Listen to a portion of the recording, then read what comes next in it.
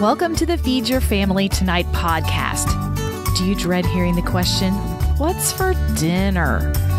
Whether you spend your days keeping up with toddlers, running kids to after-school activities, or juggling a career and family, getting dinner on the table can be a struggle for us all. I'm Mariefiebach, a business owner, wife, and mom of 4. I'm on a mission to build stronger families one dinner at a time, and I'm here with tips, tricks, and inspiration you need to feed your family tonight. Hello, friends. Welcome to the Feed Your Family Tonight podcast, episode 159. I'm your host, Mariefiebach, and I'm so happy to be here with you today.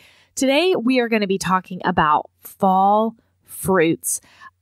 I'm going to talk about some of the fruits that are in season during the fall, and a few of them I'm going to tell you how to eat them, how to clean them, because some of them are a little precarious, and we'll get into that in a little bit. But before we do that, I wanted to give you a little bit of background of some things that have been happening at Feed Your Family Tonight that you may have noticed, but you may not know what's really happening with them. And I thought I would share because it's kind of fun.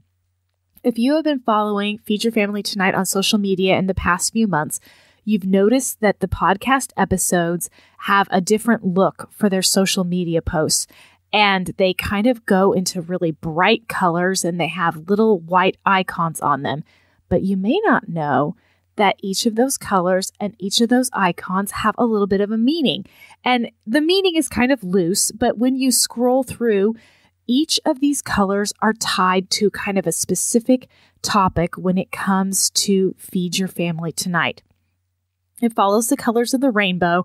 It goes with some of the new branding that's been happening since the summer in Feed Your Family Tonight. And these colors all have kind of little meanings.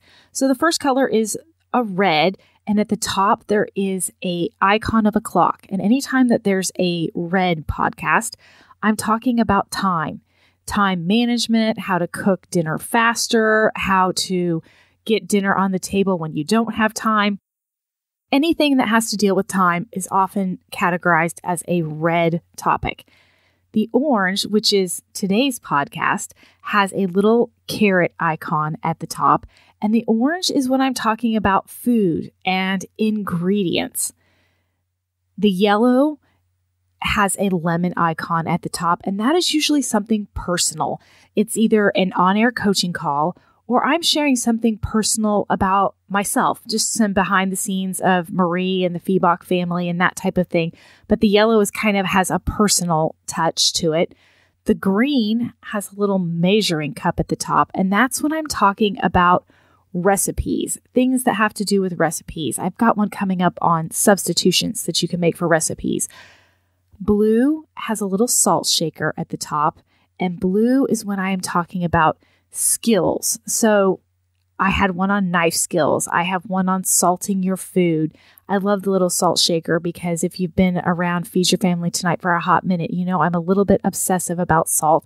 I'm kind of a salt snob, and I really believe that people need to be using salt more and using the right kinds of salt so that they can get the most flavor in their food. The purple is the last one. It has kind of a little knife and fork icon at the top. And when I've got the purple, I'm kind of talking about motivation. That's where I kind of get into the topics of the emotional burden of feeding your family or how to feed your family when you don't feel like cooking. But it has to do a little bit with motivation and helping you stay on track feeding your family and not feeling discouraged when you're hitting the drive-thru, but find ways to make dinner work in your home. So let's just kind of a little background about what's been happening with the social media posts. When you go to the Feed Your Family Tonight website, you can click on the podcast tab and you can kind of scroll down and see all of the colors. And you know that each of those colors is kind of a general idea of what this podcast is going to be about. And so I have 6 colors, and for the most part, I pretty much just rotate straight down the rainbow: red, orange, yellow, green, blue, purple.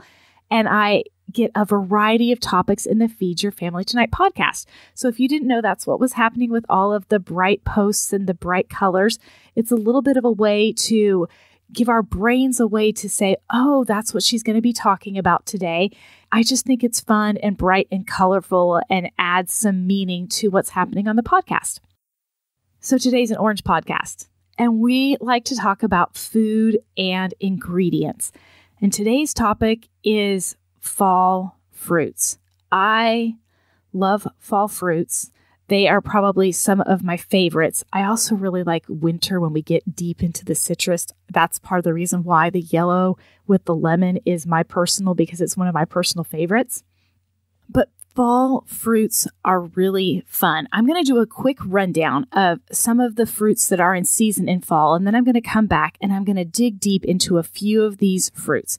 So fruits that are in season in fall, of course, apples. Everybody knows apples are a fall fruit. Figs. Grapes are kind of at the end of their season, but there's late season grapes. Limes are kind of at the beginning of their season, but there's early season limes. Pears, pomegranates, quince, and persimmon are all kind of some fall fruits. Now, some of those you may have had experience with, and some of them you may not have. I'm going to kind of start with pomegranates. I can remember the exact first time I ever had a pomegranate. I was in college. It was 1996, the fall of 1996. And a gal who lived across the hall from me, her name was Heidi, and she offered me a little bit of her pomegranate. And I had never had a pomegranate. This Kansas girl did not live a very exotic life. I mean, it was exotic to get fresh raspberries around my house, but I loved the pomegranate, and she shared with me some of the pomegranate seeds, and I just thought they were absolutely delicious. Little did I know how hard she had worked to extract all of those seeds from the pomegranate fruit. If you have not tried to clean a pomegranate, there are tricks to make it easier. There are a lot of YouTube videos that you can go and look at, and some of them will teach you how to cut it and then just to kind of bang the outside with a wooden spoon. I have found for me that doesn't work super well, but the best trick I have ever learned for cleaning pomegranate seeds is to do it in a bowl of cool water. Because when you open up a pomegranate, there are the little seeds that are in these jewels of glossy fruit, teeny tiny jewels of glossy fruit. But they're surrounded by this bitter kind of a creamy yellow, light yellow pith that you don't want to have with the seeds. The seeds will sink to the bottom of the water, and the yellow pith will float to the top, and it helps you separate the seeds from the pith much easier. So I love doing my pomegranates in a bowl of water. The other trick that I learned is that if you can cut the pomegranate skin without getting too deep into the flesh along the equator of the pomegranate. If you think of the pomegranate as a globe and you have the flower end on one side and then you have the bottom on the other, if you cut right along where the equator of the globe would be, so right along the center, and you kind of just barely go through the skin without getting into the flesh, then you can kind of twist the pomegranate apart. And you're going to end up with two halves, and they are going to have the seeds that are almost in like a star shape around, and you can gently turn the pomegranate inside out, and the nice chunks, for lack of a better word, of all of these beautiful pomegranate seeds will come out in beautiful clumps, and then you can just kind of rub them off with your fingers into that water. And if you have any of that yellow, creamy yellow pith, it'll just float to the top. And that is how I clean a pomegranate. Now, if you have a better way of cleaning a pomegranate and you swear by the spoon method, I want to meet you in the Feed Your Family Tonight Facebook group, because I am all ears and want to learn. Because one of the things about pomegranates is it's a lot of work for a little bit of fruit, but they're so delicious and they're so bright and they're so cheery. And there's just something really neat about these like juicy little orbs of sweet, tart pomegranate seeds that I love. So if you've got a better method, you let me know. The next fruit that you may not have had a lot of experience with is quince. Quince, they kind of look like a misshapen pear, and they are ridiculously tart and sour. You really cannot eat them unless you have cooked them. I have never personally actually cooked with quince, but my sister-in-law, anytime she has a charcuterie board, she almost always has a little bit of quince paste there. And it is the most delicious side to a charcuterie board. It's thicker than a jam. Quince paste is made from the slow cooked pulp of the quince, and it gets this kind of peachy, rosy color. And quince naturally has a ton of pectin in it. Cranberries, which actually I didn't say at the beginning, they're also in season in the fall. And apples both have a lot of pectin in them, but quince has even more. And pectin is what makes things like jams and jellies get to that thick consistency. The quince has natural pectin in it, and you can make it into this paste by cooking the flesh of the quince down and then straining off any water, because you have to cook it kind of in water. Then you puree the quince, and it kind of has that grainy texture of a pear almost, and then cook it with sugar. And then it forms this like gelatinous paste that is absolutely delicious. You put a little slice of that with some sharp cheese and some nice fatty meats on a charcuterie board, and it is absolutely delicious. So I am a fan of buying quince paste rather than making my own. But if you wanted to be ambitious, you could make your own. But it comes from this fruit that looks kind of like a funny shaped pear and cannot be eaten unless it's cooked, but it's absolutely delicious when it's added with sugar and cooked. Another fruit that you may or may not be familiar with is the persimmons. Persimmons are a fruit that come into season, and they almost look like tomatoes. They kind of have that skin like a tomato, and they are absolutely delicious, but they need to be ripe in order for you to enjoy them. And there's two kinds of varieties of persimmons, and I cannot even pronounce the name, so I'm not even going to try, but one of them starts with an F, and they look more like kind of like a squatty tomato. And then the other one starts with an H, and they have more of like almost like a teardrop shape, and their skin is a little bit softer. The ones that look kind of like a squatty tomato, they have kind of a flat bottom, and they have a hole on top, and you kind of have to cut out the hole and the core, almost like a strawberry. You know how a strawberry has that leaf and then a little bit of that hole at the top?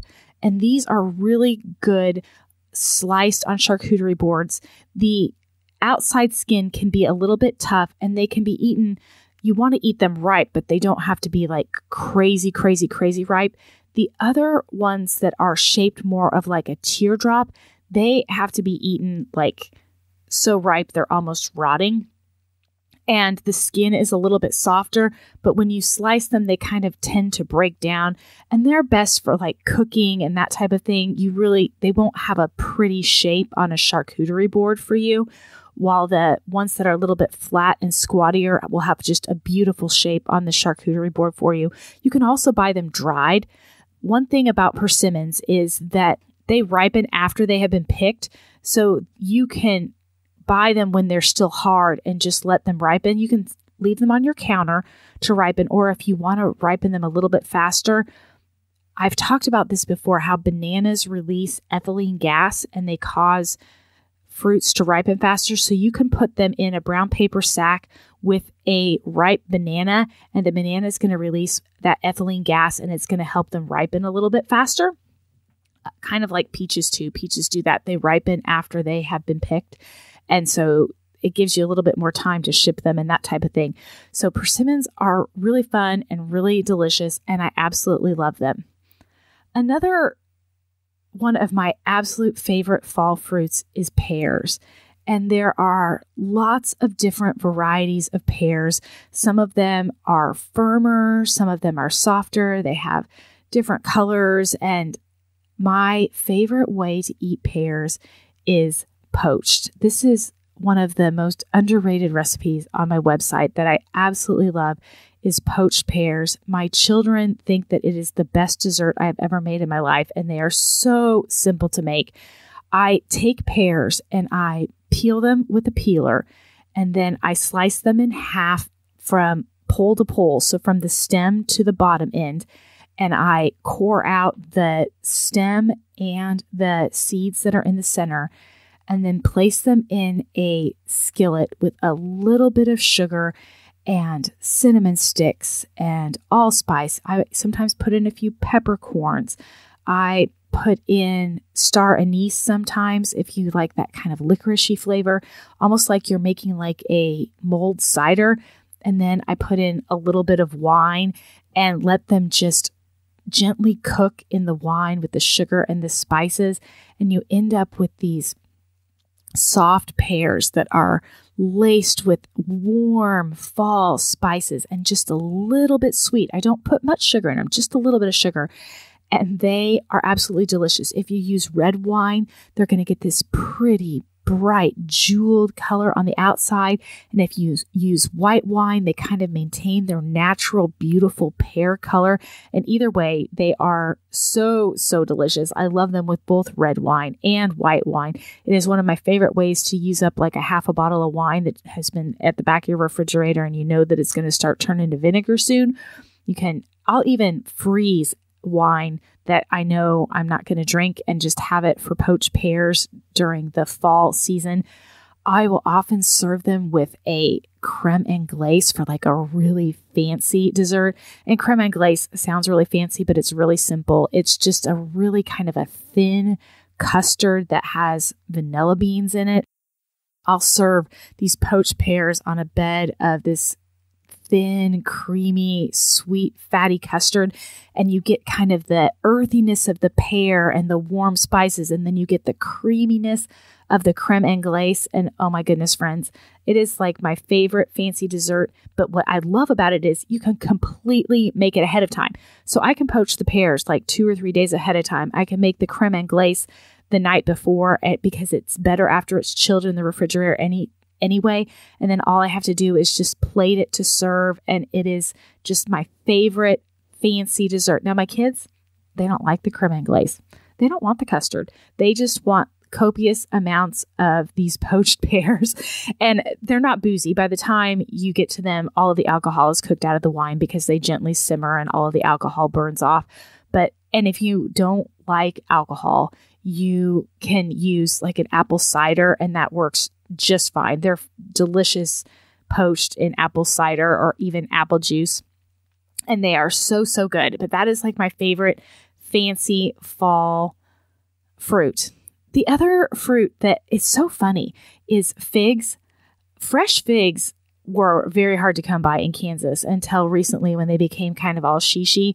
And I love a fresh fig, but what I love even more are dried figs, which were the figs that I kind of grew up with. You're either going to love me or you're going to hate me, but I love myself a good fig Newton. I love the taste. I love kind of the grainy texture that's on the inside.